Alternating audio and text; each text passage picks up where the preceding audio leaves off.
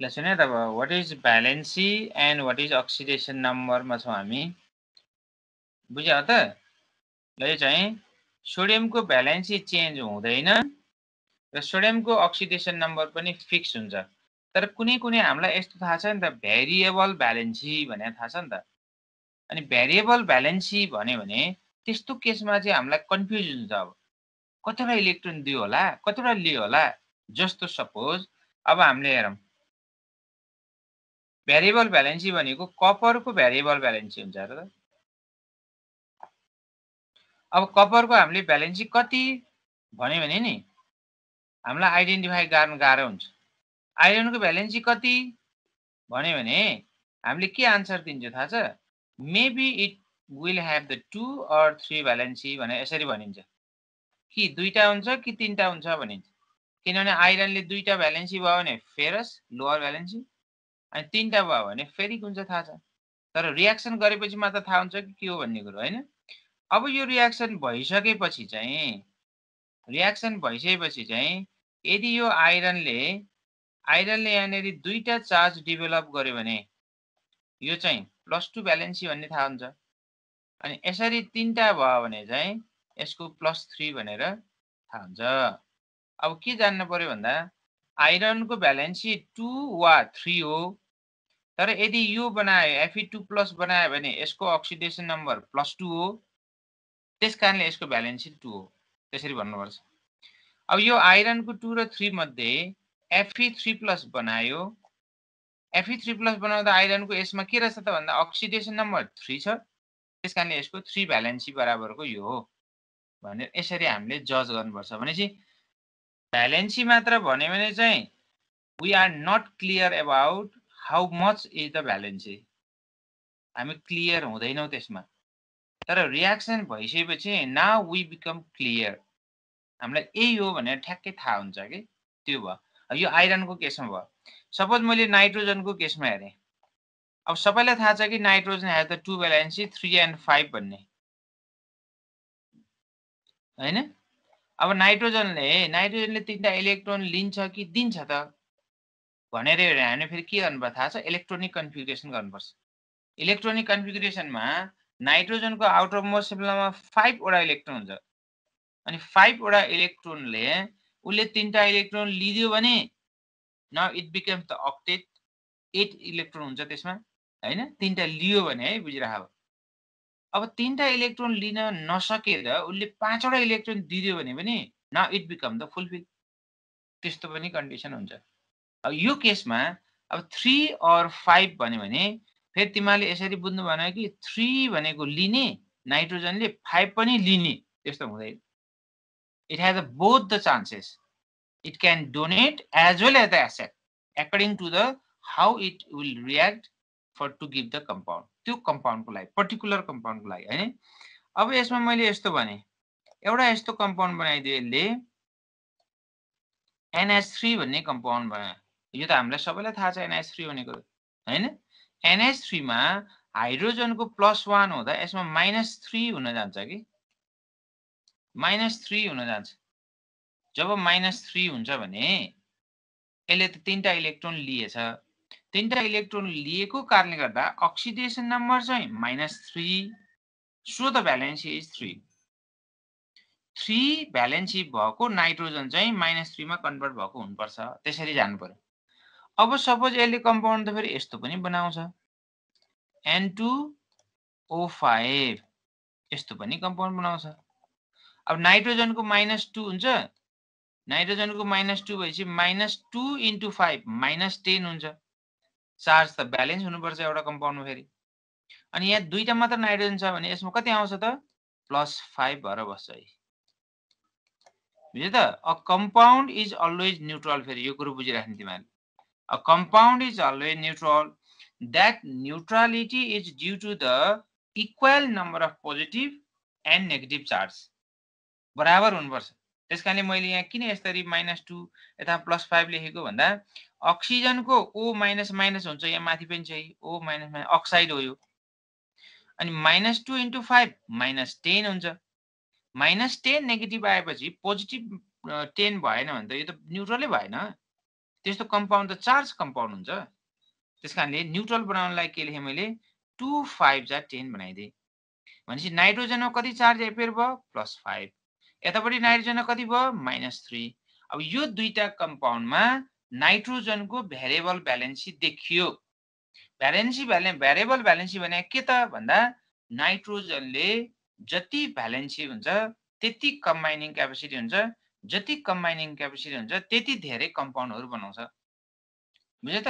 जति कम्बाइनिङ क्यापेसिटी त्यति धेरै बनाउने त हो नि। त्यसकारणले भेरिएबल भ्यालेन्सी भएका कम्पाउन्डले मोर कम्पाउन्ड्सहरू बनाउँछ भनेर यसरी इन्डिकेट गर्ने हो। त्यसकारणले अहिले यहाँनिर मैले भन्न खोजेको के भन्दा valency before the reaction it doesn't contain the any charges, but oxidation number it is after the reaction and it have the charge. It may be the positive, negative charge or even the zero. त्यस्तो पनि हुन सक्छ भनेर यसलाई हामीले valency र oxidation नम्बरको आधारमा यसरी एक्सप्लेन गर्छौं हैन। अब तिमीले मात्र के बुझ्ने बिफोर द रियाक्सन र after the reaction. Before the reaction valency भनिन्छ, आफ्टर द रियाक्सन त्यसलाई नै अक्सिडेसन नम्बर भनेको रहेछ। र त्यसरी बुझ्नु पर्यो। Next we have the empirical formula and molecular formula. अब एम्पिरिकल फर्मुला भन्यो भने एम्पिरिकल भन्यो भने यसलाई कोरा भन्छ, क्रुड भने कि काँचो, क्रुड भनेको परिपक्व नभएको एम्पिरिकल त्यो भने। मोलिकुलर फर्मुला भनेको चाहिँ फाइनल फर्मुला हो। जति रियाक्सनहरु हामी हेर्छौं, जति रियाक्सनमा मोलिकुलहरु रिप्रेजेन्ट गरिन्छ, they all are the molecular formula. So we do not represent the empirical formula in the reaction. Reaction मा कहिले पनि empirical formula लेख्नु हुँदैन र molecular formula सधैँ लेखिन्छ। अब molecular formula र empirical formula भने के रहेछ भनेर हामीले बुझ्नु पर्यो भने let's see here H2O2 यो molecular formula हो, hydrogen peroxide we all know it, and when we take out the 2 as the common, यसमा त H2O2 2 छ नि त, 2 लाई झिक्दिने, take out the common part, then it will remain just HO, HO मात्र बस्यो। HO is the empirical formula रहेछ हेरे। अब कति सजिलो छ हैन। यताको 2 कमन झिक्दियो, HO बस्यो, empirical formula रहेछ। Similarly H2O is the water and its molecular formula, water molecular formula। H2O अर्को पनि छ, के छ एम्पिरिकल फर्मुला नि H2O छ। किन भन्दा H2O मा र O मा 1 मात्र कमन हुन सक्छ, त्यहाँ भन्दा अरु कमन नै छैन नि त। The list common number is the 1। के पनि छैन भने पनि 1 त हुन्छ। 1 कमन आएर के भयो त, there is no difference between molecular and the empirical formula. त्यसकारणले गर्दा यसको एम्पिरिकल फर्मुला र मोलिकुलर फर्मुला सेमै भयो। Next, let's see C6H12O6. It is a glucose. अब ग्लुकोजमा हामीले यस बढ्दैबाट सबभन्दा कमन झिक्नु पर्ने भने 6 हामी झिक्न मिल्छ। जब यसलाई 6 विथड्र गर्यो भने it will remain as a CH2 र O मात्र बस्छ हैन। CH2 र O मात्र बस्छ र CH2 र O is the empirical formula and C6H12O6 is the molecular formula। त्यसकारणले तिमीले कतै पनि CH2O ले रियाक्सन गरेको देख्दैन। अब H2O त मोलिकुलर फर्मुला भयो, यो देखिहाल्छ। अनि HO भनेर रियाक्सन लेखेको पनि कहीँ पनि भेट्दैन। त्यसैले empirical फर्मुलाबाट molecular formula, molecular फर्मुलाबाट empirical formula convert गर्नलाई धेरै इजी छ। कुनै एउटा कमन नम्बर फ्याक्टर मात्र हामीले टेक आउट गर्यो भने सजिलैसँग एम्पिरिकल फर्मुलामा कन्भर्ट गर्न सकिन्छ। तर यो मात्र हाम्रो टार्गेट होइन है, because we are the science students. Why do we need the empirical formula? Just take out the number two make the different formula. हामीले H2O2 लाई HO बनाउनलाई मात्र पढेको हो र यो होइन नि त। हामीले त नलेज लिनु पर्यो। यो एम्पिरिकल फर्मुलाको आवश्यकता के हो त, किन हामी एम्पिरिकल फर्मुला पढ्दैछौँ भनेर जान्न पर्ने हुन्छ।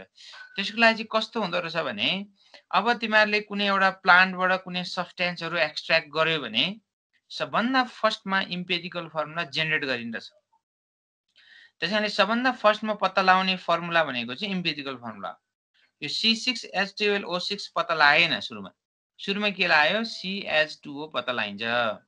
अनि यो CH2O लाई चाहिँ अब यसमा 6 ले मल्टिप्लाई गर्यो भने के हुँदो रहेछ भनेर कम्पाउन्ड जेनेरेट गर्दा यो चाहिँ ग्लुकोज बन्यो।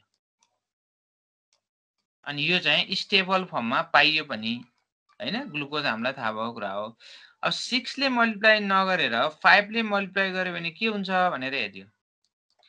5 ले मल्टिप्लाई गर्दा ग्लुकोज जस्तै यो त पेन्टोज बन्ने रहेछ हेर। बुझ्यो त? पेन्टोज बन्ने रहेछ। यो अर्को फर्मुला हो, बुझिरह फेरि। अनि त्यसपछि यसलाई 4 ले मल्टिप्लाई गर्यो भने के आउँछ त भन्दा 4 ले मल्टिप्लाई गर्दा फेरि के आउँछ? टेट्रोज आउँदो रहेछ हैन? भने त यस्तो खालको मोलिकुल त हामीले त कति बनाउन सकिन्छ नि त। एउटै इम्पेरिकल फर्मुलाबाट लाखौं मोलिकुल जेनेरेट गर्न सकिन्छ अरे अब। त्यसकारणले गर्दा तिमीले यसरी बुझ कि 50औं लाख मोलिकुलहरु अर्गानिक कम्पाउन्डमा छन्। कसरी प्रिपेयर गरे? इम्पेरिकल फर्मुलाबाट प्रिपेयर गरे। बुझ्यो त? अब पछि तिमीले पढ्छ होमोलोगस सिरिजको आधारमा पनि प्रिपेयर गर्न सकिन्छ भनेर। यसरी चाहिँ धेरै कम्पाउन्ड भन्दा कम्पाउन्ड बनाउन सकिन्छ। सुरुमा मैले भने नि नयाँ बेलामा सुरुमा एकदमै अब कम्पाउन्डहरु के हो कस्तो हो हैन, अब नयाँ कम्पाउन्ड बनायो भने नयाँ साइन्टिस्ट बनिन्छ भन्ने जमानामा पढेको कुरा हो नि त्यो त। अब यस्तो खालको फर्मुलाबाट मल्टिप्लाई गर्दाखेरि नयाँ कम्पाउन्ड बन्छ भने त मान्छे कति अब स्टडी कति भनौँ न क्युरियोसिटीसँग स्टडी गर्थे होला हैन।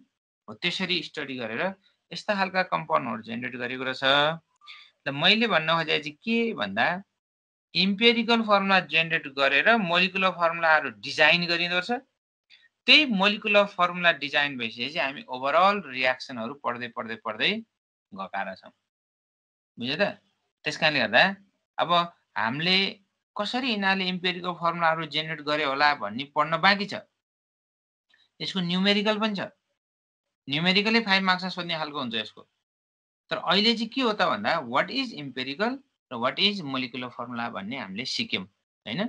त्यसको लागि चाहिँ द नेक्स्टमा अर्को 1.3 भनेर सिलेबसमा percentage composition of constituent elements from molecular formula भनेर छ। हामीले मोलिकुलर फर्मुला पढिसकेपछि अब त्यो मोलिकुलर फर्मुलामा प्रेजेन्ट भएका प्रत्येक एलिमेन्टको पर्सेन्टेज कम्पोजिसन निकाल्ने भने अरु के पनि होइन फेरि। किनभने अहिले हामीले 6 च्याप्टर्स पढ्छौं, 6 वटा सब्जेक्ट्सहरु पढ्छौं। अनि 6 वटा सब्जेक्टमा आएका पर्सेन्टहरु कति हुन्छ हैन, कुन सब्जेक्टमा कति पर्सेन्ट निकाल्यो, कुन सब्जेक्टमा कति पर्सेन्ट ल्यायो, कुन सब्जेक्टमा कति पर्सेन्ट ल्यायो, अनि पर्सेन्ट आइसकेपछि त्यसलाई ग्रेडमा कसरी लाने यी कुराहरु चाहिँ हामीलाई सजिलैसँग थाहा छ। त्यस्तै गरी कुनै एउटा कम्पाउन्डको त्यसभित्र भएका प्रत्येक एलिमेन्टको पर्सेन्टेज निकाल्यो भने त्यसलाई नै पर्सेन्टेज कम्पोजिसन भन्छ, अरु केही पनि होइन। Percentage you know that it is always calculated with respect to the 100. 100% is the maximum value for the percentage हैन। सबभन्दा बिगेस्ट भनेको 100% मान्छ नि त, त्यसरी लिनु पर्यो। अब यसमा एउटा एक्जाम्पल के छ भने calculate the percentage composition of butane भनेको छ। But it represent the 4 carbon. A and E it represent the single bond between the 2 carbon atom. बुझ्यो त? दुईटा कार्बन एटमको सिंगल बोन्ड भन्ने बुझिन्छ। अनि ब्युटेन यसको मोलिकुलर फर्मुला C4H10 छ। यो A and E भएकोले अल्केन हो। यो जनरल अल्केनको फर्मुला अब तिमीले पढाएको छ भने CnH2n+2 को फर्मुलाबाट युज गरिन्छ। ए हैन त? यो भयो। अनि 4 आउँदा 4 2 जा 8, 8 + 2 10 यसरी राखेको हुन्छ। अब अहिले हामीलाई यो फर्मुला चाहिएन, मात्र के चाहियो भन्दा ब्युटेन भन्ने मोलिक्युल 4 वटा कार्बन एटम र 10 वटा हाइड्रोजनबाट कम्पोज भएको छ भने यसलाई हामीले पर्सेन्टमा भन्नु पर्यो। कति पर्सेन्ट कार्बन छ र कति पर्सेन्ट हाइड्रोजन छ भनेर भन्न पर्यो भने अब हामीलाई के चाहिन्छ भन्दा के को आधारमा पर्सेन्ट निकाल्ने। पर्सेन्ट भने त यही भन्ने हुँदैन, नम्बर पनि हुन सक्छ, मासको आधारमा पनि हुन सक्छ, हो कि हैन? अरु केही दिएको छ भने त्यसको आधार हुन सक्यो। तर अहिले हामीले क्याल्कुलेसन गरेको percentage composition is according to the mass. यो मास पर्सेन्टेज हो। यो कार्बनको mass we already know that, किनभने एटमिक मास हामीलाई क्याल्कुलेसन गर्न आउँछ, हाइड्रोजनको एटमिक मास क्याल्कुलेसन गर्न आउँछ। अनि मासको आधारमा सजिलै डिटरमिन गर्न सकिन्छ, नम्बरको आधारमा नगर्ने। यसलाई मास पर्सेन्टेज भन्छ। त्यस कारणले मासको आधारमा क्याल्कुलेसन गर्नु पर्यो। सबभन्दा फर्स्टमा मास अफ हाइड्रोजन पर मोल ब्युटेन भनेको छ। पर मोल भनेको 1 मोल ब्युटेनमा। अनि एउटा कुरो के थाहा पाउनु पर्यो भने जब मोल आउँछ the unit will be the gram. यो कुरा हामीले पढिसकेका छ, बुझ्यो त? कतै मोल देखियो the quantity will be express in terms of the gram. त्यसकारणले मास अफ हाइड्रोजन पर मोल भनेको छ 10 यहाँ चाहिँ इन्टु 1.00। ल यसलाई हामीले 1 मात्र लेख्दा नि केही फरक पर्दैन, किनभने atomic mass of hydrogen can be express as 1 लेख्न मिल्छ। अनि 10 इन्टु 1 गरेर ल अहिले 10.008 भनेर यति क्वान्टिटी टोटल हाइड्रोजनको मास आयो। सिमिलरली मास अफ कार्बन पर मोल ब्युटेन भनेर 1 मोलको भने 1 मोल ब्युटेनको। अनि 1 मोल ब्युटेनको भने यसलाई नि ग्राममा लेख्नुपर्छ हामीले। It is also express in gram, but the total number of carbon is 4 times the atomic mass of the carbon is 12, so 4 into 12 that is equal to 48. ल 48 कार्बन को र हाइड्रोजन को चाहिँ 10 मिलेर टोटलमा कति रहेछ भन्दा 58 ग्राम बराबरको चाहिँ टोटल मास रहेछ। भने मासकै आधारमा हामीले क्याल्कुलेसन गर्नु पर्यो। ल त्यसलाई चाहिँ हामी के भन्छौँ, मास पर्सेन्टेज भनिन्छ। ल मास percentage of hydrogen is equal to mass of hydrogen upper total mass. Total mass हुनु पर्यो, किनभने एउटा क्लासमा 40 जना स्टुडेन्ट छ, फर्स्ट बेन्चमा बस्ने स्टुडेन्टको चाहिँ पर्सेन्टेज निकाल भन्यो भने त फर्स्ट बेन्चमा बस्ने स्टुडेन्ट अपन टोटल स्टुडेन्ट गर्नुपर्छ। यहाँ पनि हामीले टोटल मास गर्नु पर्यो। र टोटल मास गरेर इन्टु गर्दा 17.3% आउँदछ। अनि मास पर्सेन्टेज अफ कार्बन गर्दा 48/58 गर्दा 82.7% आउँदछ। अब यदि दुईटा मात्र एलिमेन्ट छ भने त एउटा एलिमेन्टको पर्सेन्टेज फाइन्ड आउट गरिसकेपछि सिम्पली 100 माइनस गर्यो भने पनि आइहाल्छ, हैन? 100 माइनस 17.3 गर्यो भने पनि त्यो भ्यालु के हुन्छ, फेरि 82.7 हुने आउँछ, किनभने दुईटा मात्र छ नि त। तीनटा छ भने त फेरि के हुन्छ, दुईटा क्याल्कुलेसन गरेर 100 वटा घटाउनु पर्यो। तर दुईटा भएको कारणले गर्दा यसरी पनि क्याल्कुलेट गरिन्छ। यस्तो सिम्पल पर्सेन्टेज क्याल्कुलेसन पनि 2 मार्क्समा सोधेको छ, तर सोध्छ पनि फेरि। नयाँ कुरा केही पनि छैन, तर एटमिक मास हामीलाई याद गर्नुपर्छ, कार्बनको कति हो, हाइड्रोजनको कति हो, हैन? सिम्पल फर्मको। त्यस्तो भयो भने यसरी मास पर्सेन्टेज पनि क्याल्कुलेसन गर्न सकिन्छ भनेर यो फर्स्ट एक्जाम्पल भयो। अब त्यति मात्र नभएर हामीसँग अर्को सेकेन्ड एक्जाम्पल पनि छ। यो सेकेन्ड एक्जाम्पलले के भन्छ हेरौँ है त। Calculate the percentage of water of crystallisation. यो वाटर अफ क्रिस्टलाइजेसन भनेको फेरि नयाँ कुरा होइन, water containing in the copper sulphate भन्न खोजेको थियो। जस्तो यहाँ कपर सल्फेट डट 5H2O लेखेको छ नि, कपर सल्फेट डट 5H2O। र यो 5H2O जुन लेखेको छ यो 5 वटा वाटर मोलिक्युललाई नै वाटर अफ क्रिस्टलाइजेसन भन्छ। किन यसलाई वाटर मात्र नभनेको, किन यसलाई वाटर अफ क्रिस्टलाइजेसन भने भन्दा यो कपर सल्फेटमा 5 वटा वाटर मोलिक्युल छ भने the copper seems as the crystal form, otherwise it will become the amorphous। कुरो बुझ्यो? अब यो 5 वटा वाटर मोलिक्युल त्यस भित्र छ, यसको आफ्नो छुट्टै स्ट्रक्चर सो गर्छ। जब यो 5 वटा मोलिक्युल उडेर जान खोज्छ भने that will form the amorphous, that will have the different color। copper sulfate dot 5H2O को ब्लू कलर हुन्छ, so it is called as the blue vitriol भन्छ। जब यसको वाटर मोलिक्युल 5 वटा उडेर जान्छ it becomes the anhydrous and it has the color white। कलरै white आउँछ। त्यसैले के कारणले गर्दा यो कलर व्हाइट र ब्लू गयो भन्दा 5 वटा वाटर मोलिक्युल कारणले। त्यसकारणले त्यही वाटर अफ क्रिस्टलाइजेसन चाहिँ 5 रहेछ। ल अहिले वाटर अफ क्रिस्टलाइजेसनको पर्सेन्टेज मात्र क्याल्कुलेसन गर भनेको छ। यहाँ भएको प्रत्येक कपरको, सल्फरको, अक्सिजनको, हाइड्रोजनको क्याल्कुलेसन गर भनेको छैन। कहिलेकाहीँ त्यस्तो पनि भनिदिन्छ, भनेन भने हामी के गर्ने, सबै क्याल्कुलेसन गर्ने। तर अहिले यहाँ calculate the percentage composition of water of crystallisation भनेको छ भने द वाटर अफ क्रिस्टलाइजेसनको मात्र टोटलमा निकाल्नु पर्यो। अब हाइड्रोजनको दिएको छ 1, अक्सिजनको 16 दिएको छ, सल्फरको 32 दिएको छ, कपरको 64 दिएको छ। अब molecular mass of water calculation गर्नु पर्यो भने 18 ग्राम पर मोल, 1 मोलको हो नि त यो। अनि मोल there is always representation in ग्राम, हैन? 1 मोल 18 ग्राम वाटरको भयो। अनि molecular mass of total copper सल्फेटको निकाल्नु पर्यो।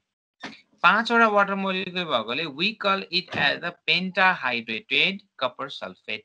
5 वटा वाटर मोलिक्युल छ नि त हैन, त्यसकै कारणले पेन्टाहाइड्रेटेड कपर सल्फेट भनेर यसरी रिप्रेजेन्ट गरिन्छ। ल यसमा चाहिँ कपरको 64, sulphur 32 plus 4 into 16, 4 into 16 plus 5 into 18, यो 18 चाहिँ टोटल वाटरको राखेको, किन हाइड्रोजनको 2, अक्सिजन 16, 16 प्लस 2 18, 18 into 5 यसरी चाहिँ राखेको छ। अनि टोटल कति आउँदछ भन्दा 250 ग्राम पर मोल आउँदछ। भने total copper sulphate dot 5s2 को मास 250 आयो। त्यस मध्येबाट वाटर अफ क्रिस्टलाइजेसन भनेको वाटरको मात्र 5 into 18 छ, यसको चाहिँ मास पर्सेन्टेज क्याल्कुलेसन गर्नुपर्ने। यसरी the percentage of water of crystallisation is equal to 90/250 into 100 is equal to 36. Now 36 is the mass percentage of water of crystallization. Mass percentage of water of crystallization ल यस्तो रहेछ। यसरी चाहिँ हामीले स्टडी गरिँदैछ हैन। यो हाइड्रोजन 1, अक्सिजन 16 राखेर, सल्फर 32 राखेर, कपर 64 राखेर क्याल्कुलेसन गर भनेर यसरी नै दिन्छ। यदि 20 भन्दा एबभ भएको एलिमेन्ट छ भने दिन पर्छ, किनभने फ्र्याक्सनल फर्ममा आउँछ, डिफिकल्ट हुन्छ नभएदेखि हैन। आइरनको भन्यो भने अब हेर्न 55.58 त्यस्तो हुन्छ, हो त्यस्तो हुँदा डिफिकल्ट हुने भएकोले त्यो भन्दा माथिको चाहिँ दिदिन्छ, उसैले नै दिया हुन्छ, जनरली दिने गरेको छ। त्यसकारणले अब त्यसमा अब हैन म कन्ट्रोल पार्छु भन्यो भने त एटमिक स्ट्रक्चर के अरे एटमिक मास क्याल्कुलेसन गर्ने जुन च्याप्टरमा सबै खालको एटमिक मास त दिएकै हुन्छ, तर पनि त्यो फ्र्याक्सनमा आउने भावनाले 20 भन्दा एबभ चाहिँ जनरली क्वेशनमा दिन्छ 1.4। अब 1.4 मा relative atomic mass, relative molecular mass and relative formula मास, सबैतिर एटमिक मास हामीलाई थाहा छ, यहाँ रिलेटिभ भन्ने टर्म जोडेको छ हैन। रिलेटिभ मोलिकुलर मास यो भनेको सापेक्षित भनेको चाहिँ विथ रेस्पेक्ट टु भने कम्पेयर गरे हो। कसैले चामल किन्न गयो भने नि, चामल किन्दाखेरि यतापट्टि अर्को 1 केजी को ढक राखेको छ कि छैन भनेर हेरेर, अथवा 1 केजी राखे कति राख्यो भने हेरेर हामी 1 केजी चामल लिएर आउँछौँ नि त। त्यो भने कम्पेयर गरे हो क्या हामीले हैन, कम्पेयर गरेर स्टडी गरिन्छ। कुनै पनि व्यक्ति अल्को छ कि होचो छ भनेर पत्लाउनु पर्यो भने नि, अब मान्छेले यो त होचो छ भन्यो भने उसले कि त आफूसँग कम्पेयर गरे आउनु पर्यो कि अर्कोसँग कम्पेयर गरेर भनिदिएको हुनु पर्यो हैन। नभए होचो र अल्को कसरी थाहा हुन्छ त? कुनै स्ट्यान्डर्ड यति फिट भनेको होचो हो, यति फिट भने अल्को भनेर गभर्नमेन्टले त तोक्दिया छैन त्यसै। त्यसकारणले कुनै पनि कुरा हामी कम्पेयर गरिन्छ हैन। उसले कस्तो लुगा लायो भन्दा यसले यस्तो लुगा लाछ, त्यो पनि कम्पेयर गरे हो। यसले त छोटो पो लुगा लाछ हैन, यसले ठुलो लुगा लाछ भने के त सबै कम्पेयर गरेको। त्यसकारणले क्वान्टिटी भनेको सधैँ कम्पेरेबल हुन्छ। त्यसैले एटमिक मास पनि कम्पेयर गरे हो, मोलिकुलर मास पनि कम्पेयर हुन्छ, र फर्मुला मास भनेको चाहिँ कुनै पनि फर्मुलाको हैन, आयनको केसमा त्यो पनि कम्पेयर हुन्छ। हो त्यो कम्पेयर गरेको मासहरु चाहिँ के हो भनेर यहाँ रिप्रेजेन्ट गर्न खोजेको छ।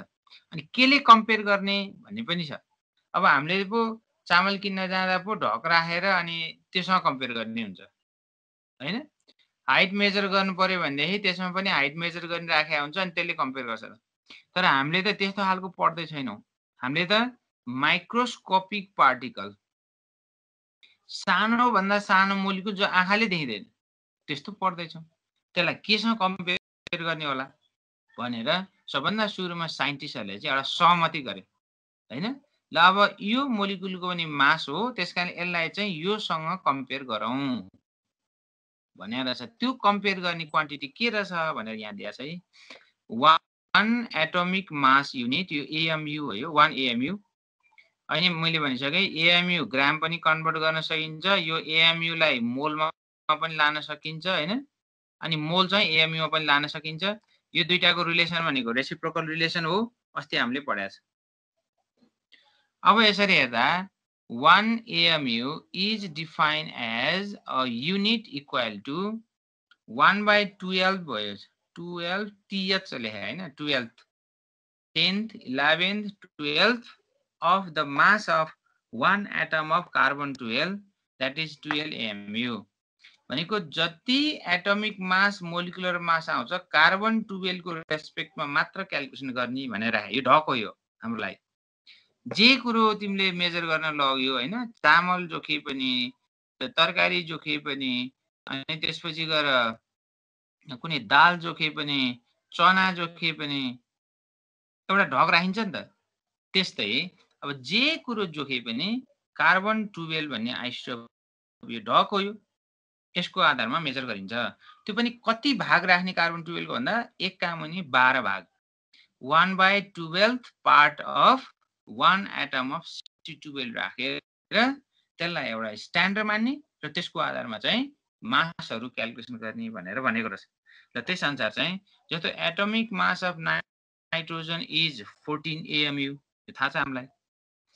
अक्सिजन इज 15.99 AMU, यो पनि थाहा छ। अनि 1 AMU भनेको 1 का मुनि एभोगाड्रो नम्बर अस्ति पनि गरेकै हो यो हैन। 1 का मुनि reciprocal value of the एभोगाड्रो number, reciprocal value of the mole is the AMU भनेको थियो। अनि that is equal to the 1.67 into 10⁻24 ग्राम। र यो अस्ति पनि क्याल्कुलेसन गरेको छ। तर अहिले यसमा चाहिँ AMU अथवा कुनै पनि मास क्याल्कुलेसन गर्ने with respect to the 1/12th part of 1 atom of carbon 12। Carbon 12 भनेको एउटा ढक रहेछ, तर यसको मास कति हुनुपर्छ भन्दा 1 का मुनि 12 भाग। कार्बनकै 1 का मुनि 12 भाग भयो भने त्यसलाई चाहिँ अब 1 AMU भनेर डिफाइन गरिएको रहेछ।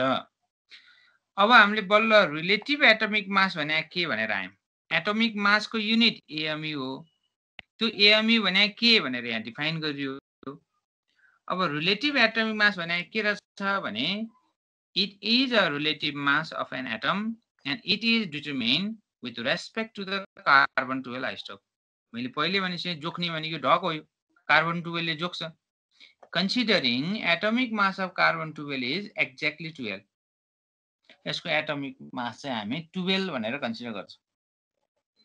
12 1 का मुनि 12 भागको 12 भने हो फेरि हैन। अनि 1/12 पार्ट अफ 12 भने त 1 हो नि त।